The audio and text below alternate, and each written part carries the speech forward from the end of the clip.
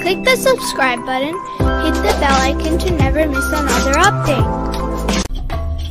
Imam Sajjad used to buy many slaves every year, and on the day of Eid al-Fitr, he used to free them after educating them about Islam and the Quran, and he used to treat them like his own family and treated them with kindness and respect.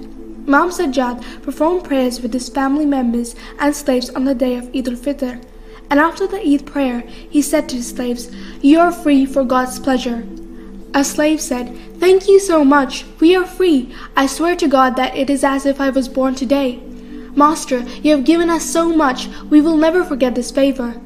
O son of Rasulullah, your speech, conversation, and character reflect the picture of Rasulullah, and the fragrance of the messenger comes from you. God bless you all, the Imam replied.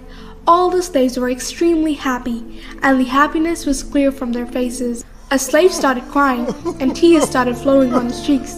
Somebody asked, "Why are you crying? Are you crying in the joy of being free?"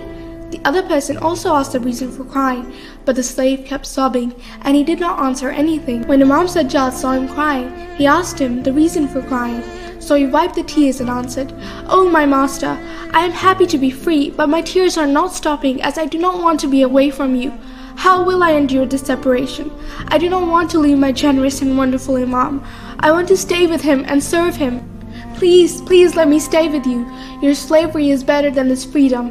The Imam kissed his forehead and hugged him. "Stay with us if you wish to live with us. You can stay with us as an independent brother, a brave partner, and a helper."